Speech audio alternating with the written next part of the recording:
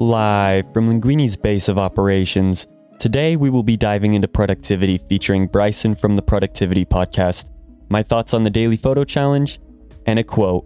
So you're going to want to stay tuned for the dough. See you on the flip side.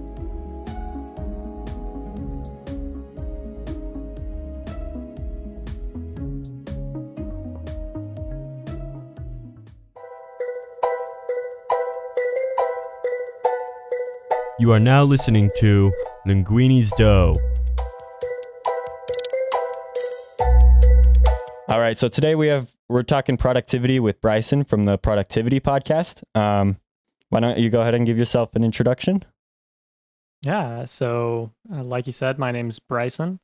I'm a CRLA certified study skills and math tutor. That's the College Reading and Learning Association. I've been tutoring for about 4 years now. Study skills for 3 of those years. Started out as just a math tutor though. Oh wow, that's good.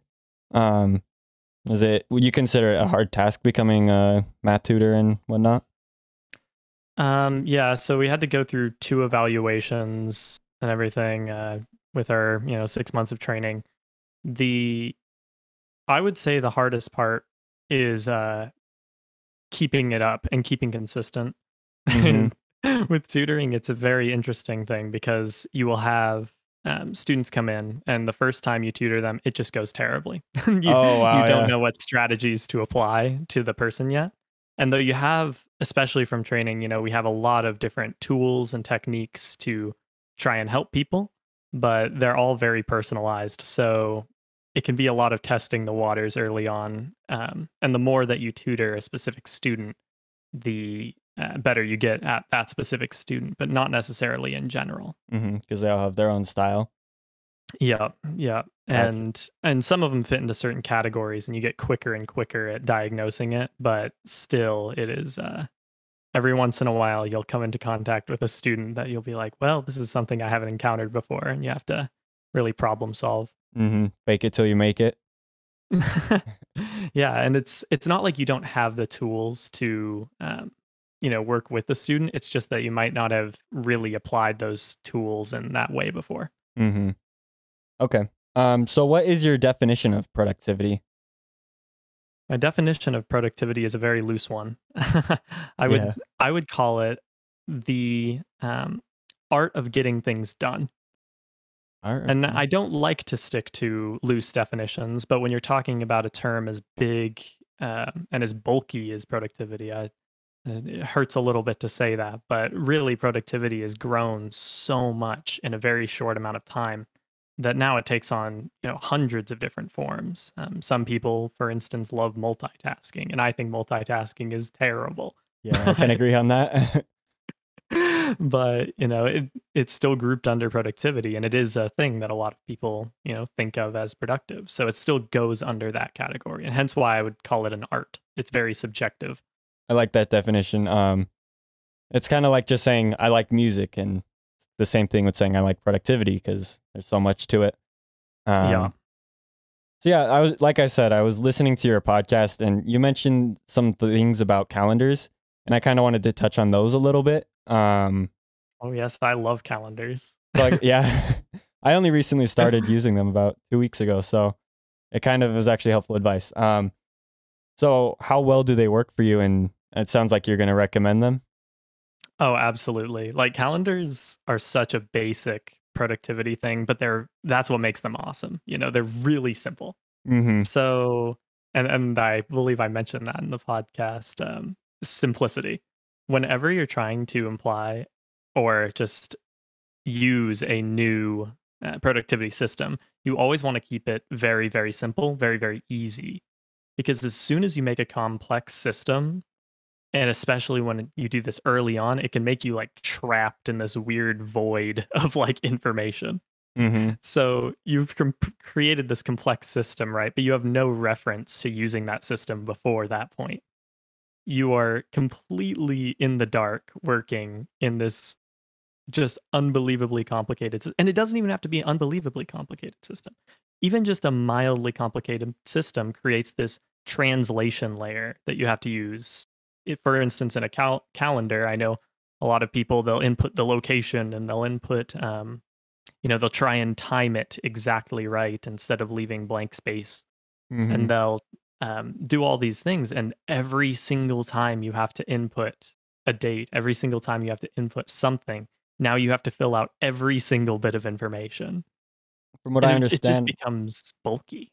yeah, I agree. And from what I understand is when it becomes a routine or not a routine, when it becomes something that becomes a chore and kind of like something that you're gonna have thoughts that you're gonna avoid doing it, it makes it harder to go about doing it. So I Oh like your yeah, advice for keeping and it it doesn't simple. make it easy to follow either. Mm-hmm. If you're trying to follow this and there's a bunch of clutter everywhere, it's going to just be a pain, and you're never going to use it, and you're not going to reap the benefit of it. As well as Uh, you'll spend more time thinking about it than. yes, if you are spending time or spending exorbitant amount of time, we'll say that, working on your productivity system, that is less time that you are actually spending doing the work or getting things done. Mm-hmm. And do you think there's people that a calendar might not be the correct way of going for them to be productive? Well, yeah, and you'd really have to determine that for yourself if you like for that person to find if it's really for them. Now, calendars are easy to recommend because they are on this really basic level of time management, right? They are often the first thing people use because they're really, really simple. A lot of people use them. And so you can sync up between other people's calendars really well. Mm-hmm. the That makes them really versatile and really useful for a lot of people. And I'm sure there are some people that calendars don't work for. Absolutely. Again, with productivity, it's very subjective. Some people find a lot of use in things that I don't think are particularly useful, and otherwise, there's many objections to the rule. But in general, calendars, if you haven't tried them, I mean, give them a shot because they really can take the amount of stress you have and the complexity in your daily life. They can just completely suck that down, make that Mm-hmm. very manageable in comparison to what it was without one. I like that. Um, and in so how do you? So I'm gonna say this. It's gonna sound generic. How do you use your calendar? Just for some context, like because I started doing calendars about 2 weeks ago, and I put blocks for everything and kind of made it an inconvenient process. Yep. You did the overcomplication. Yeah, and it was a big mistake, and now I've worked on downing it to like, hey, this is when I'm actually busy. I should probably put that there or stuff like that. So in that aspect, I guess, how do you use your calendar? So, first off, there's an interesting and really helpful aspect about calendars that is automated scheduling. So, there's a lot of pieces of software where if you have to organize a meeting between two different people, you can do that through. I can recommend like Calendly. I know is one that a lot of people use. That's what I use personally. Good. Um, and I'm not sponsored or anything. That's just what I use. And I'm sure there's a billion different pieces of software you can use, but that's a really great way to organize between other people. Because what happens is, again, you remove a step of complexity. You remove the fact that you have to actually type in the date Mm-hmm. of when something happens. All you have to do is send someone a link and they'll schedule it for you. It'll appear on your digital calendar for you, and you don't have to touch it. And it saves Very simple, definitely very saves helpful. the texting back and forth for who knows how long. Oh, yes. And, that can go back and forth, especially in something as slow as like email. Oh Like yeah. you can spend days in this limbo of when are we going to meet. Another thing with automated scheduling is within calendars, if you have recurring dates, absolutely use them. I know I've heard of some people who just don't know they exist. You can schedule things to repeat every week. So, if you have a job or something, put that in. Or, call your mom or something. You could put that in too. Oh yeah. Um, Again, the less you have to interact by putting things into the calendar, the better. I was actually struggling to find the reoccurring, and I think I was labeling it wrong, which is so I'm gonna actually apply that to my schedule. I like that. How often do you And check your calendar? I check it once in the morning, find out a general idea of what I have for the day. That can be. I tend to wake up a lot earlier than I have things actually scheduled for, so I check it, a couple hours after I wake up. Okay. And at that point, then I get a sort of gauge on when I'm going to have to actually be ready for doing certain things. If I'm going to be busy that day, I get a sort of guide the day of, or if not, the day before, still that morning, check it in the morning. Always a part of a routine, because as soon as you put it into a routine, you don't have to think about it anymore. Again, I'll repeat this over and over again. The best productivity system is one that feels very natural and does not create any complexity. It feels like smooth to go throughout your day. I can agree with that. Okay, so now we talked about calendars. That's something that everyone essentially has access to, and they're pretty good. They're pretty solid. Just keep it simple, and yeah, they can treat you well if you do it good. But there's also to-do lists. Are you a fan of those? Oh, checklists. That's my next episode coming out on Monday. Oh, yes. Oh, some secret insight. I can discuss checklists, though, because I did just I recorded my whole episode on it 2 days ago. So, oh, yeah. You're ready for it. Oh, yeah. I've got my research down. So, checklists. And you said to-do lists, but to-do lists I categorize under checklists as a general checklist, I kind of split them up into two categories. Like I said, there's the general checklists. These are like a recurring checklist. These are something that you can use over and over again, or can use throughout your day to accomplish really basic tasks. Like a to-do list is generally covering really basic things, take out the garbage, do the laundry, things like that. And people find them very useful because they give you a little bit of dopamine every time you cross one off. Oh, right? Yeah. They do. So you cross this thing off and you're like, oh man, I'm doing really good. But something I find really scary about that is people will push off work through their to-do list because of that dopamine hit. What they'll do is they'll stack up their day with a bunch of really easy to do tasks that don't actually accomplish much. And instead of doing the larger tasks on that to-do list, let's say, write the lyrics to a song you're working on or something. Instead, they will just do a bunch of chores. And they will keep doing chores, and they will keep pushing this thing that they were supposed to get done farther and farther back in exchange for doing the laundry like 50 times. So I'm kind of curious with that mindset, because in April, I actually kind of did a test with that. I put to wake up on my to-do list. So every single day in April, I'd check it off. Do you think it's okay to go with those easy things if you only have a couple in there just to get you going onto your harder task? I actually don't think this is a problem with the easy things at all. What I think this is a problem with is the large things. I think in this situation, you've created those large things and you put them on the to-do list, but you haven't broken them down far enough. Like checklists are only really useful when you break every step in them down to something very simple. Just check this one thing off. When you have a huge step like writing the lyrics to a song, that's difficult. And that's not going to make you want to cross this off your to-do list because it's way larger than everything else. Writing the lyrics to a song is hard.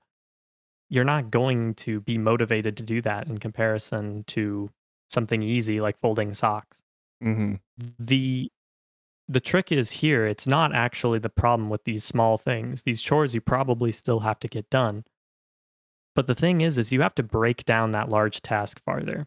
Instead of writing the lyrics to an entire song, say, try and find inspiration for a song. Just one thing. Just find one line. Right? Maybe 2 lines. I don't know. It depends on your pace, of course, and it's personalized. But whatever it means, if you are pushing off the big tasks in order to do small tasks, it means you aren't breaking them down far enough. I like that, and that is really respectable. Just one more question going along with it is, So yeah, you're going along your day. You finally break down your task to write a song, and you break it down into multiple steps. What do you think is the point where you're putting too much details into it, too much simple stuff that it's going to actually hurt your productivity? Oh, are you talking about the fact that when you again create complexity in your checklist now, Yes, so that exactly.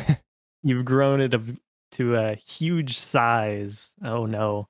Checklists, they aren't perfect. And I think this is actually where they can't falter. Me personally, that's why I break them down into multiple different kinds. And I wouldn't put writing a song under a general checklist at this point. No, that will never get done. I stumbled across this question too in my research of applying checklists to my own life. And yeah, it puzzled me for quite a while. I was like, how do I apply this? But that's when I started breaking it up into a project or a task checklist and, a general checklist. And me personally, I've completely gotten rid of a general checklist. Now, I didn't find it personally useful for me. It really didn't make me feel any better. It didn't make me do any more per day. I tended to just do it in my head without focusing on having to keep this checklist with me or to-do list with me.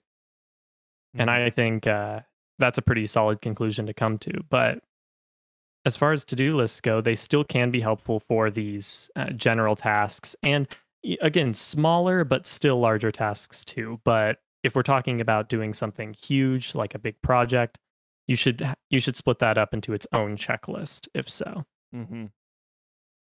So, hey, now I guess we're working on writing a song, right? Oh, yes, we were writing. This is a great idea because, or I think a great example because it's something that people can relate to really highly. It applies to many things. It's very difficult. It requires creative work, research, and tons of different past knowledge to do. So, it fits a lot of different scenarios. What are some maybe productive myths that you've heard or seen people suggest? Oh man, can I talk about multitasking? Oh wow. Multitasking. So this is something that is really pervasive and has been for a long time in productivity. It's the idea, right, of doing things at once, doing multiple things at the same time. And its name is honestly completely trash, I think. Because in reality, you never end up doing multiple things at once. What you do is just constantly switching between different things. Yes, I can attest to that. It's not multitasking, really. The name is a lie in itself. Your brain cannot focus on doing multiple things at once. Now, when we're talking about doing things that you don't have to focus on, you can multitask. Take for instance, like I go on a walk every day, right? And I listen to either music or an audiobook when I do so. That is, I would call that multitasking. And you'll notice neither of the things I have to do require a lot of attention.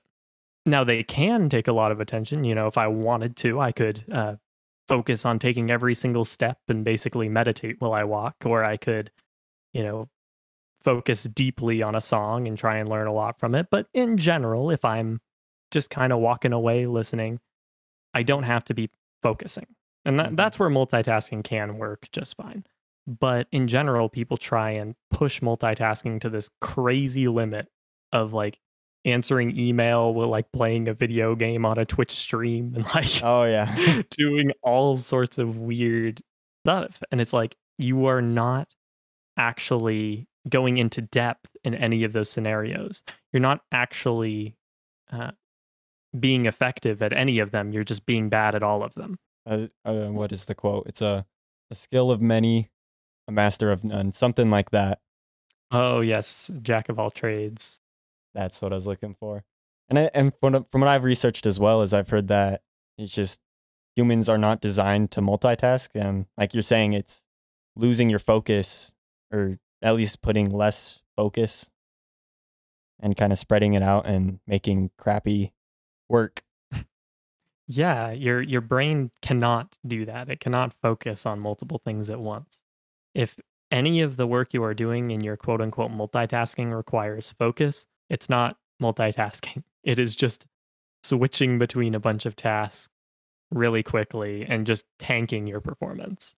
And I mean, it just doesn't feel good. If you're constantly switching back between things, you're never going to get into a flow state. You're never going to actually settle down. Your work is going to be wiry. And you're going to get tired out fast. Dang right. How do you feel when you're in your free time? I kind of struggle with free time because I get mad at myself for not being productive sometimes. Oh, that's a misconception too, if that's what you're worried about. Yeah. Is that free time, man, that's important. That's super huge in productivity, you know? Mm-hmm. That free time prevents you from getting burnt out, which would absolutely, again, tank your performance. And burnout is not something you recover from soon. Yeah. I mean, as long as you have free time and a reasonable amount of free time, that is a huge step in productivity. And that is an absolute must. For me, what I do in my free time is basically whatever I feel like. I leave a huge blank space in my calendar for it. I might, if I leave a huge blank space, and whatever I feel like doing that day, I do. And you'll notice I say day because I don't try and schedule free time into days where I also do other things, where I have things that are, work based or otherwise scheduled. You just keep it simple and yes, and that's so I can wake up in the morning, look at my calendar and see nothing on it, right? I look at it in the morning. Mm-hmm. I see absolutely nothing on it, and I know I can do whatever I want all the way through me going to sleep. Doesn't matter.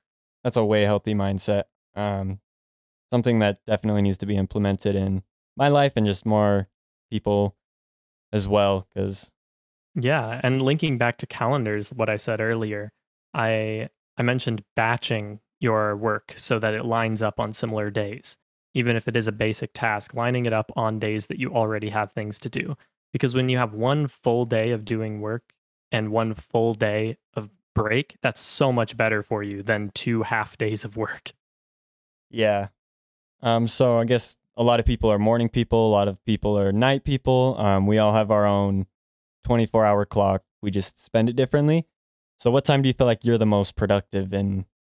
Oh, man, that's a lot of these like productivity people are very much like morning people, and I would not say I'm a natural morning person at all.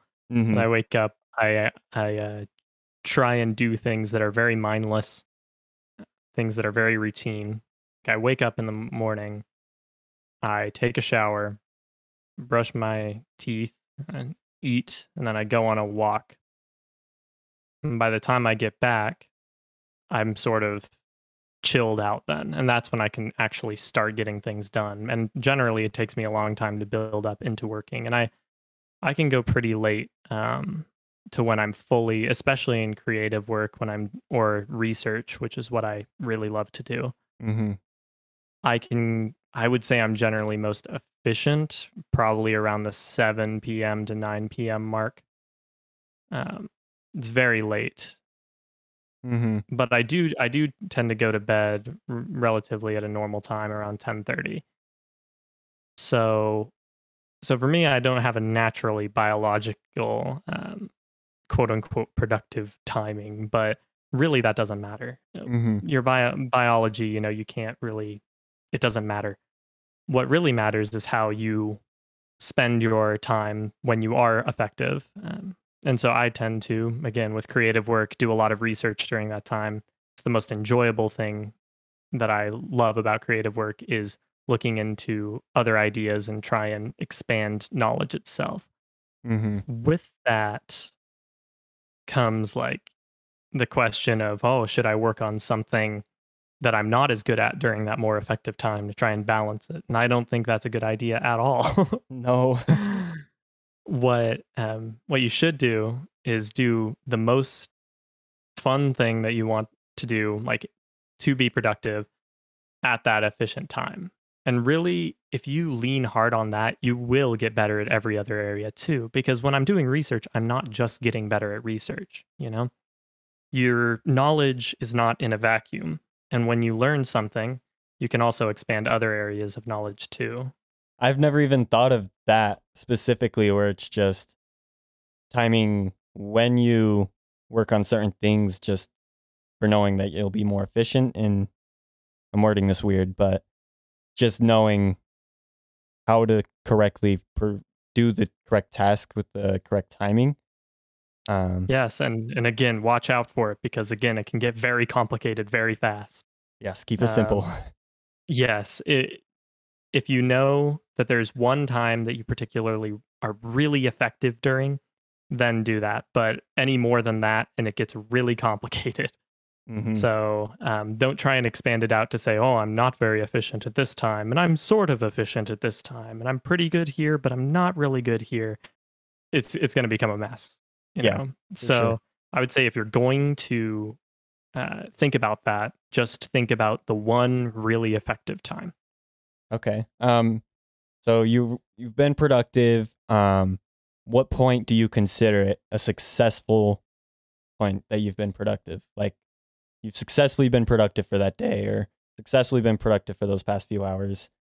Here is where I'm very much anti-goal driven. You know, I like to determine my ability based on input rather than output. If I spend all day looking at these goals, like I said, I don't use a to-do list. The feeling you get when at the end of the day, right, when you have a to-do list and it's all completed, is like a big sigh of relief. You feel really good until the next day where you get hit with another to-do list. I don't really like that method. I think it's just, I believe it's referred to as a treadmill to-do list, where it just keeps circulating over and over again. And really, I think that's a bad way to deal with things long term. It works really well. Again, why I like the task checklist so much, dealing with just one project, because it's over. But a to-do list is never over. And when you constantly are dealing with this to-do list of things that should be habit, or should be something that you can do mindlessly, it's going to weigh on you. Now, with productivity in general, I try and not focus on feeling productive. I just try and do things well in the moment. I think about what I'm doing then, and that's what my calendar is for. It allows me to do that, because when I look at it, I can plan, sure, but then I never have to think about it for the rest of the day. You've already got kind of a routine going, and exactly, and it clears out my brain for thinking, which is what it's good at. It's not good at remembering. When you focus your entire life on being, this weird actualized version of productive, you end up not actually focusing on being productive. And that's a weird, contradictory statement, right? But to expand on it, what I'd say is the instant is the most important thing. If you spend on doing the right thing right now, that's what's important. And you'll feel better after. You don't have to feel better for any reason. You don't have to feel better for, say, I was productive today. That just doesn't even cross my mind. I don't think about it. It's an unhealthy mindset that's going to make you either overwork yourself or underwork. Yes, and what I think is really bad about it is when you don't have a productive day, and you lay there in bed or whatever, and you say, wow, I suck. I did a bad job. That just kills you, especially long term. If that happens, multiple times, which it often does, because people, when they start focusing on productivity, they often go way too hard into it. And they set really unreasonable goals for themselves that they can't maintain long term. And they push themselves away from the entire idea of productivity at all. That's really sad. You've got to watch out for that. And so that's what I say. I say, instead of basing your life goal around your output of if I'm productive today or not, instead focus on it on the input. Focus on doing a good job right now. My boss's son, he plays soccer, and they didn't win the match, but he said that he's like, my son, he didn't He didn't win the game, but he did put in his input. He did put in the most effort he could, and he looks really good for doing that. Even though he didn't win the game, he's proud of what he did. Absolutely. Yeah. The minute you start focusing on exclusively output for your accomplishment, for how you feel, it's going to go downhill as soon as that output falters even a little bit, even when it's normal. Absolutely everyone has days where they didn't do as much as they wanted to. That doesn't matter. What matters is that you focus hard on doing a good job that day. Focus hard on the now. The best time is now. The second best time, or the best time was 20 years ago. The second best time is now. The goals are really, they're meant to aim you, right? You're meant to have goals for the future as sort of this wide net that you cast. You say, I'm going in that direction. But they are not good to base your own value on. No. So I guess talking about value, I guess this wouldn't be value, but just when there's people you meet that generally just don't want to be productive, I guess, maybe they just, I don't know, it's not for everyone, obviously. So I can respect definitely that. Not. What's kind of your mindset towards just people who choose not to be productive out of not wanting to be? I don't know if that made sense. For a long time, I really hated the word productivity or what have you when I started high school, per se. And the reason why I hated it is because during like middle school, it was always pushed down my throat of that productivity looked like this. You had to do this. You had to do that. And then you had those people that were like, I'm so much better than you because I'm productive. Yeah. I mean, you have to keep a rigid planner. You have to write down everything. Just, it was ridiculous. And honestly, the way they teach it in at least the American school system is hilariously bad. It is, yep.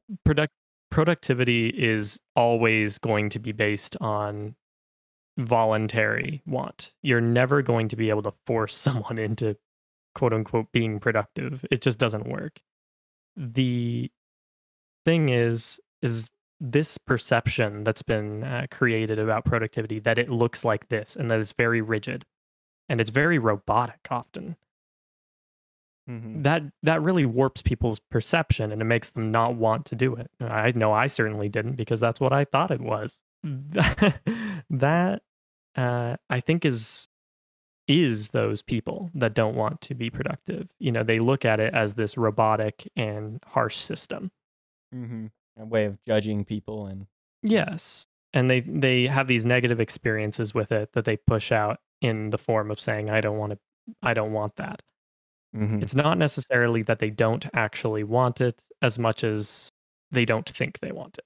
Yeah. So I would say to have an open mind if you are like that. I would say to, look into some really basic stuff, extremely basic.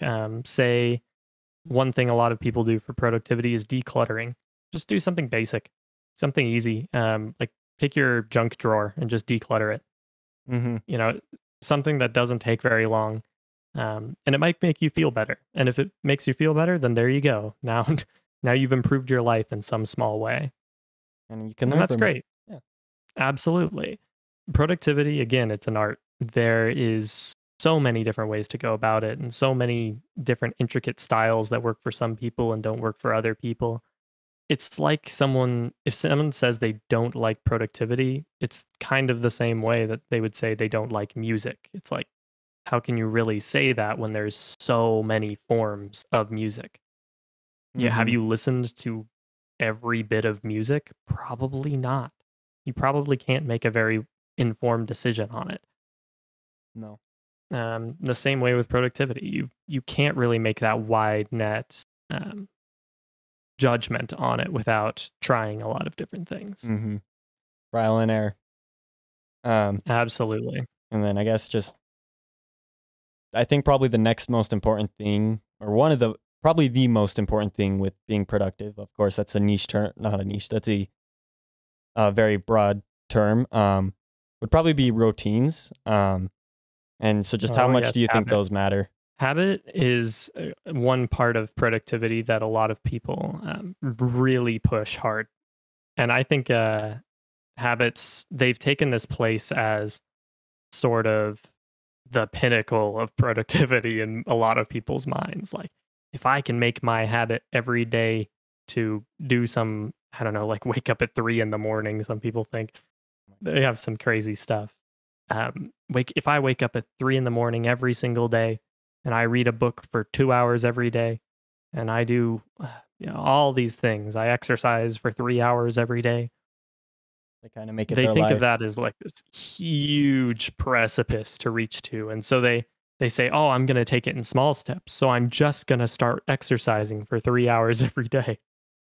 And it's like you've cut it down from all these tasks, but the task you've cut down is still massive. No one's going to be able to just start exercising 3 hours a day every day Especially and long keep term. that as a consistent habit. I mean, they you can't form these habits in this really harsh way. You have to do it very organically. And I would say the biggest thing is honestly with habits is to try and get rid of bad habits before you start really focusing on getting good habits. Bad habits do a lot more bad for you than good habits do good most of the time. And they're usually not There's as easy to there's switch around.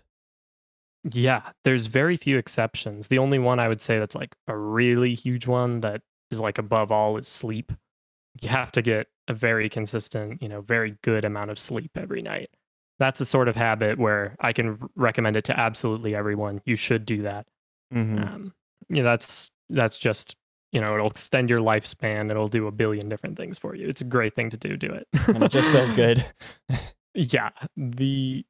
So these habits, it's important not to give them, this grand mythical idea, but instead focus on breaking them down again into small parts and saying, okay, I'm going to, you know, let's say like with the going to sleep one, good way to do that is to just start going to sleep at the same time every night. Now, Mm-hmm. you'll notice that you don't even have to wake up at the same time. Just going to sleep at the same time will drastically change your sleep pattern. And And it will force it into a very natural, but a very healthy way. and you'll always want to have that good amount of sleep. Oh, absolutely. Especially once you get into the habit of it, if you ever stray from that again, you'll be like, how could I ever do this? Yep. Which When I you, was which you in probably will, at some point. when I was in high school, I used to go to bed at like 1 in the morning and wake up at 6, and now I can't Oh, even imagine doing that. I'm like, I'm good. yeah, that sounds harsh. And I had insomnia for a long time. Oh, So really? I would try and go to sleep and then I couldn't go to sleep and it was just terrible. So, I'd get like 1 hour, maybe 30 minutes of sleep per night sometimes. Uh, And just, oh, awful. could I ask how you like what helped you best? Was it going to bed at a consistent time that helped you get past the insomnia, or Really, I wish I could say, but I have no idea. just With that, it's kind of come and gone with my life. Like I'll have many, months of, I'll have like 13 or 14 months of no insomnia, and then like 2 months of really bad insomnia, and then a huge break again, and then it all wow? comes back. And it never seems to correlate with anything in my life, which is the weirdest thing. I think it would correlate with stress or something, but it'll be like the middle of the summer and I have nothing going on and I'm just having fun and I'll just have really bad insomnia. Wow, that's weird. It's really whack. Insomnia is crazy. Doesn't sound fun. Sorry. Very Uh, lame. um, I guess what are your goals for being productive?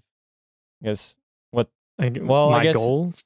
I don't think I like this question anymore because what you've said is it's the input and it's the input that your goal is. It's just what you input. The output, Yeah. it's fine, whatever it comes out to. So I actually dislike that question.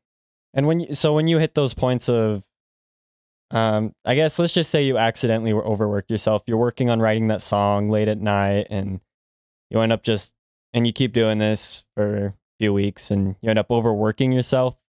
What's been your experience with that? Overworking is absolutely something I have huge experience with. As a student, there is a very large emphasis on like finals, right? Mm-hmm. So it comes to 2 weeks before finals, and then you're like, okay, these next 2 weeks are gonna be hell. Yep. And you kind of get stuck in this pattern of, okay, I'm going to study for 14 hours a day. Okay, seems pretty normal. And I'm just going to keep doing that. And I think weekends, that just gives me even more time to study. And you'll just stack a huge amount of info like that. And by the time you actually get to finals week, you just feel terrible and you do awful. Mm-hmm. And now, me necessarily, I'm weird, so I don't do awful most of the time, but it's very easy to. Mm-hmm. Especially those 2 weeks are just nope. Yeah, and it's something that, again, like when I deal with students, they'll often take this really crazy schedule of studying, and it's just bad for them. And I often tell them, I'm just like, hey, don't do that, because Mm-hmm. that overworking really is a absolute killer to productivity. People think they're getting more done when in reality they are hurting themselves so much. And it just affects your general mindset as well, because when you're like, okay, I didn't study as much as I hoped I would, then you feel down for a minute, and that's just gonna make your finals even worse. Oh yeah, they've equipped it now with a output based goal. So in general with overworking, I mean, I have a lot of experience with it, both firsthand and secondhand. And it's very hard to say what to do after you're done besides just try and learn from it. You know, try and really think about how you feel at that moment, and be like, was this worth it? Mm-hmm. Because I almost guarantee that you will say, no, I would have rather just taken one day of break and like hung out with my girlfriend. That would definitely be a win. Um, Yeah. do you think, I don't know if you diet, or I don't really know anything about you that much. So if you do Yes, diet, I do, you do? pretty heavily, but mostly for a medical reason. So I kind of cheat for it. Okay. Well, do you think in general it can help play into people's productivity? I know it might be different for you, and Um, so my experience with diet was I kind of always ate pretty standard for an American diet. It's not good, definitely, but not horrific. mm-hmm. The Up until recently, I got diagnosed with an autoimmune disease, so I hooked up with my nutritionist to try and get that down. So I mean, recently I've been on basically one of the most restrictive diets that's out there. It's Oh the man, autoimmune protocol. that sucks. It's I mean, it's healthy, obviously, and I'm doing it under a nutritionist. Don't do it unless you're under a nutritionist. Mm-hmm. Throwing that out there. Um, but I mean, my experience with it has been that for the first month, it's really hard, right? First month, the whole time you're thinking about like what you can and can't do. And that's a really bad mindset, first off. Mm-hmm. Um, when you focus on what you can and can't do all the time, everything becomes, instead of what it is, which is a gray area, everything becomes very black and white, and especially restrictive diets in general. I would not recommend them to people unless you're under a very specific scenario. Like for me, it makes sense. Mm-hmm. But for most people, restrictive diets are a terrible idea because, no one wants to say that they're never going to eat, like, I don't know, pie again. And that would be a very generic thing to say, and that's likely not even going to happen. Absolutely. It's never, you'd have to be David Goggins, Yeah. the actual act of doing that really just pushes you down. You say, oh, well, this sucks. And you might sound excited when you say it at first, but with time, that's just going to degrade. So restrictive diets are never a good idea um, in these general scenarios. Mm-hmm. What I do think is a much better idea for them is to focus on eating more good and less bad, rather than completely cutting off bad altogether. Mm-hmm. I like that. And That's a lot Yeah, more and simple. by And good, there's 100 definitions of good. Ask your doctor, ask a dietitian, because I don't know for sure. But what I can say is completely cutting yourself off from something that you enjoy is never a good idea. yeah. Unless it's like smoking, I guess. um, so I guess, is there anything else you want to maybe add and that I might have missed and along those lines? Well, as of recently, do you mind if I talk about my experience with a very niche method of note taking? No, I don't mind at all. Go ahead. So I'm planning on doing an episode on note taking in the future. So this is some insider info. It's very exciting, and I've taken out trying a bunch of different note taking methods, and one of them that I'm trying right now is called a Zettelkasten. Zettelkasten? A Zettelkasten is a Okay. German word. Like I it. really don't know what it means, but it's not very important. What it means isn't important. What it Mm-hmm. is basically a collection of like note cards. In my instance, I'm using it on a program on my computer, but the original ones were on note cards. And you Mm-hmm. basically wrote down an idea that you had under a specific topic and put it in this box. And then you connected all of them with this like intricate framework of like links. So you see how it transcribes over to digital really well. Oh, yeah. Kind of But it. the idea is you keep this forever and you just keep accumulating this huge, like massive quantity of a lot of your own original ideas. And that's an important thing. They have to be original ideas. Oh, okay.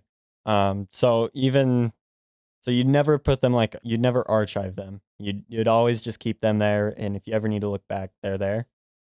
Yeah. And the thing is, it's not like if you ever need to look back, what you do is you almost keep this as you work through it now, whenever you have to write something or anything like that. Especially in creative work, it works really well, or supposedly it does. I'm only about a week into it so far. I have about 150 things I've written in here. Wow. The basic, premise is when you go to write something now and you have this topic, you can basically just flip through the note cards until you find something cool.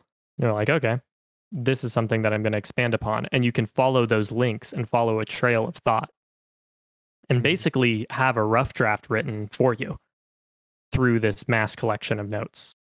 Like that. You could finally end up writing that song. Oh, yeah. I mean, I guess you could do it musically. That'd be kind of cool. I don't know how you would do. I guess you'd do it. You'd have to do it in, I don't think there's a program for it, but you probably could do it on note cards with sheet music. Mm-hmm. You'd be a real pioneer there if you want to try that out. Yeah, but I never knew about that method of just note taking, and that is really cool. So I've been trying this, and it's pretty interesting so far. I really like how easy it is to come up with new ideas based on it. That's the biggest thing. And Mhm. also with it, it's not particularly difficult to create. Like it's very, especially the program I'm using is Obsidian. Um, there's another program too that's kind of similar. It's called Rome Research, which is larger, but I like Obsidian more because it's simpler. I always like simpler. Mhm. The What's really great about it is again that simplicity. If you try and take notes through a very rigid structure, like Notion, for instance, a lot of people do Notion. Notion's really good because it's very powerful, but due to that powerful nature, it's also become really, really rigid. So every time you want to do something, you have to scroll through pages and you have to click on a bunch of different links, and that's just a pain. Mhm. This is really nice because throughout my day, I just take random notes on a physical. I have a moleskin notebook that I just take a bunch of notes in of random ideas that I have throughout the day. And they could be stupid ideas. I can think like, ducks fly really strangely if you pay attention. Oh. It could be dumb. It doesn't matter. The Mhm. important thing is that you just take that note down, take down this random idea that you have. And And you then later on in that day, you can go and put it into your Zettelkasten or not put it in. In the case of the duck one, I probably wouldn't put it in. darn. But you can, put them in and refine them and make connections between things that you already have in there. Because oftentimes you'll use the same words, You'll say, like, for instance, I was writing on vacation minimalism. This is one of my notes from today. Mm-hmm. This was an idea I heard and kind of expanded on a little bit. So I wrote down, as a very rough version, pay attention to what you do on vacation. If you don't do something you normally would do, that means that it probably is draining you in some way. This is I can respect that. And it doesn't necessarily have to be a great idea. Like, I don't think it applies to everything perfectly well. Oh yeah, sometimes we gotta step out our comfort zone But what's important is that I wrote it down. Mm-hmm. And now that it's there permanently, I can analyze it later if I ever need to, or never pay attention to it again. It doesn't matter. And when you write these, do you usually put enough detail that you can understand what you were thinking at that moment, or do you just write whatever it was on your mind? So that's the thing, is the physical note version of it is extremely quick, and I do it just so I can fill it in later in that day.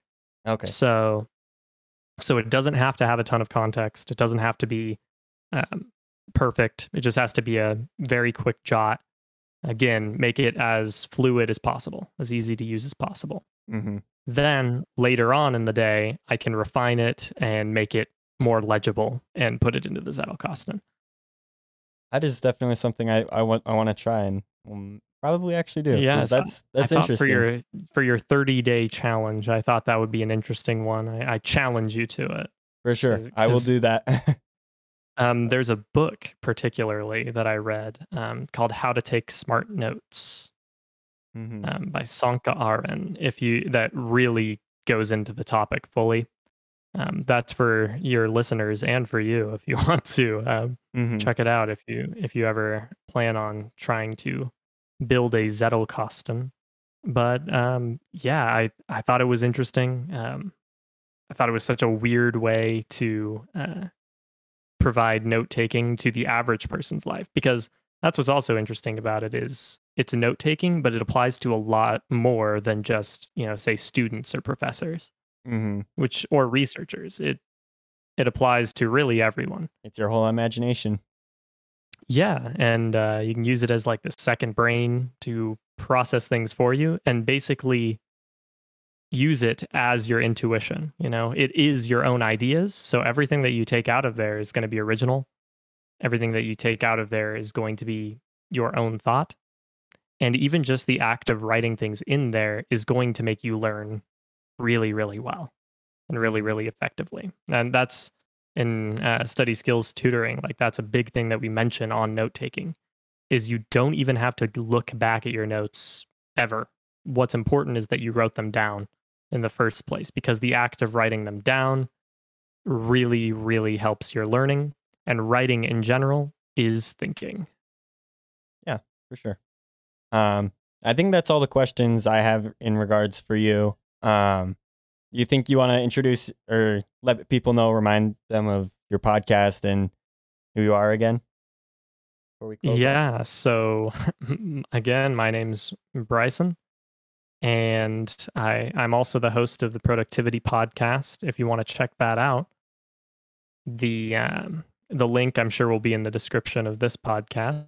But if you want to type it in, the link is anchor.fm/BRISON-C9, the number 9.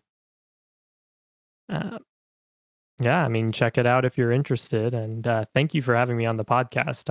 I really love talking about productivity, and I listened to a bunch of your episodes, and they're pretty awesome. I really liked the interview. Basically. Thank you, Brison. I appreciate that, and you've been very insightful too. There's just a lot of little things I've never even thought about till this past week when I was listening to your podcast and just listening to you in this conversation today. So with that, I think I will end this episode. Hope to have you on again. Yeah, see you around. That information was awesome. Moving on, we're going to mix the dough with a quote.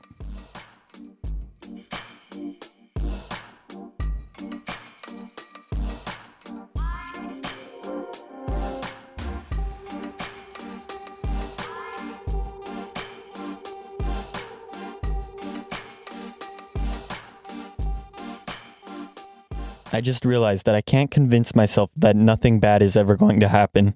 That is out of my control. So what I tell myself instead is that when bad things do happen, I trust myself to be able to deal with the situation.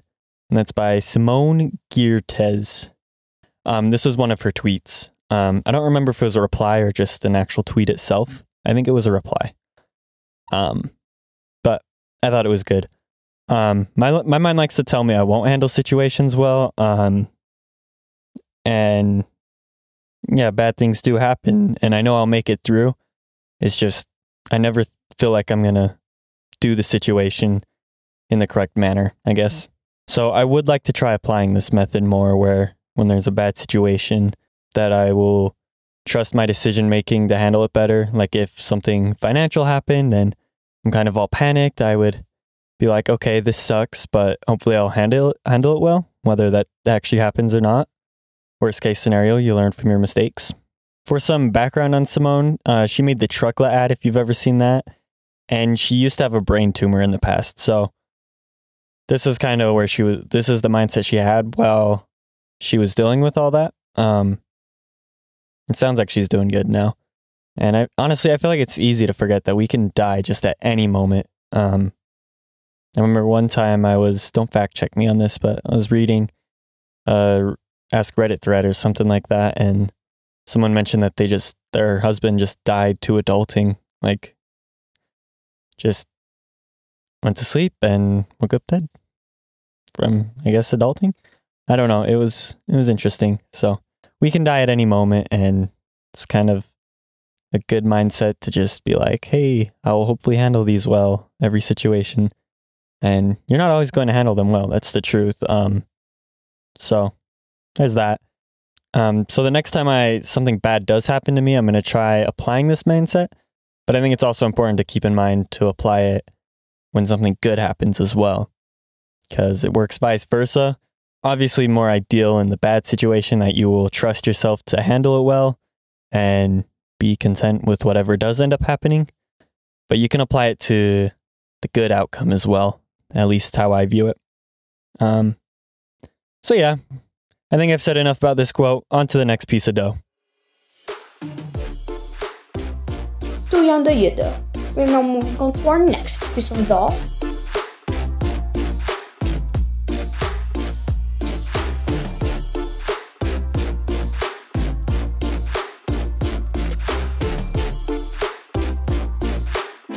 All right, so this is in regards to my daily photo challenge. I'm about 80%, 90%. There's only a few days left in June. And I will say, it is definitely a challenge, but I am glad I did it. It does feel like sometimes it ends up being quantity over quality. And I'm like the B plus, you know? I don't quite like perfection, but I don't like garbage. I like the in-between where it's quality, but like it still gets released at a somewhat consistent basis.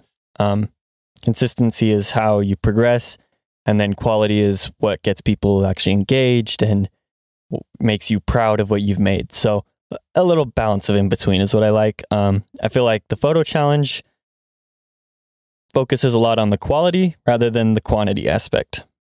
I said that backwards. It focuses more on the quantity than the quality aspect, which I'm not a fan of. But it is good practice. So yeah.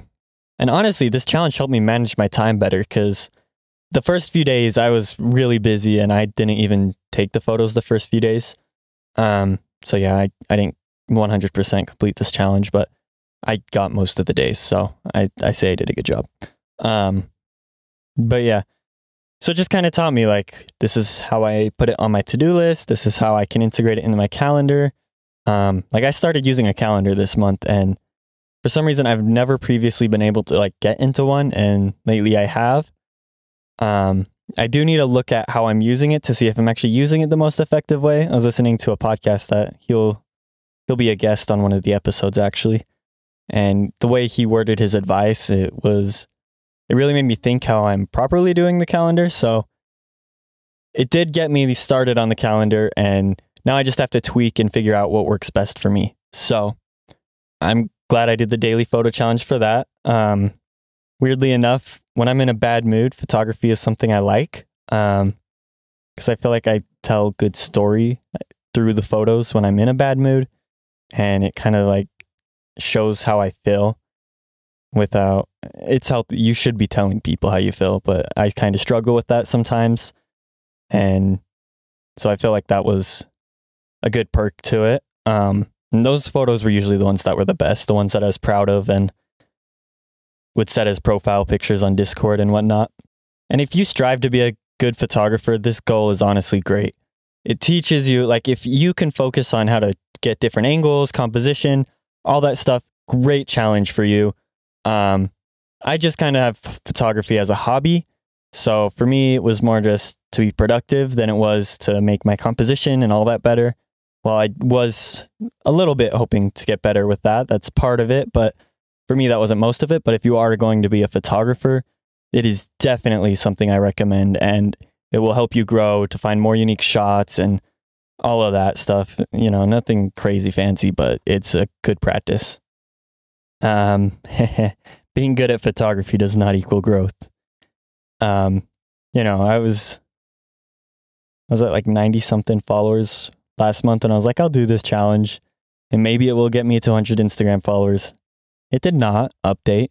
But I wasn't really striving for growth through it. If I was doing that, then I don't know how to explain it, but there's certain ways that you have to handle social media in order for growth. A lot of the times that's not how you want to handle the content you do. Because you got to make something engaging as well. Got to make it discoverable. There's a lot to it, and I was just posting the images because that's enough. Oh, there's Machu barking. But yeah, lighting can also be hard to master, but when you do, then the photos are well lit up, it really does add to them. So that's one of the things. If you want to be a photographer, it helps you learn like how to handle the lighting better. It's just repetition of stuff I said earlier. So that was another good thing I got out of it. An unhealthy part I noticed about this challenge was I was paying too much attention to the likes I got on Instagram. You can do this I'm trying to grow my social brand, my social media brand, and that can be healthy in a sense. But I knew, because I don't really care if my Instagram takes off or not. I mean, I would like it to, but I don't really care that much. So I was looking at it from, I don't know how to explain it exactly. Just not the healthiest mindset based off the likes. I wasn't disappointed. Well, I don't know. Just be careful if you're looking at likes, because it can hurt you. This challenge was also very hard to remember to keep doing, but it was very rewarding. I will not be doing it ever for more than a month, though. That will lead to burnout so quick. Some people can handle daily stuff. For me, weekly is where it's at. It keeps me disciplined enough that I keep working on it and don't fall into the abyss of not doing anything. And then as well as it gives me time to have breaks, because you need breaks, in my opinion. Some people can do daily, like PewDiePie, he does daily videos. He's tired, he works hard though. So, you know, it just all depends on the person. So for me, I recommend the 30-day photo challenge. If you're either looking to be a photographer or if you're just looking to get yourself to do something every day to get in the habit of being more productive, I guess. So with that all said, we're going to head to the ending statement, and I'll see you guys then. All right, so my guests are Brison from the Productivity Podcast. Links will be in the description. Go check him out. My challenge for July is going to be to read a little bit every day. And if you have any ideas for the podcast, just let me know and I could likely talk about it. If you don't understand what Linguini's dough is, this is where we start with a base piece of dough, which can really be about anything. I do try to keep it specific and baked at productivity, finances, business, and self-improvement, but I roll it around from time to time. The voice actor in this video is user/Lendry from Reddit, spelled Lendry. Go check him out if you want a reliable voice actor. The songs in this episode are Slug Love 87, Go On Going, Charanagoes, Digital Memories, and Witness, all from the YouTube library. So I'll see you guys on the next one. Bye.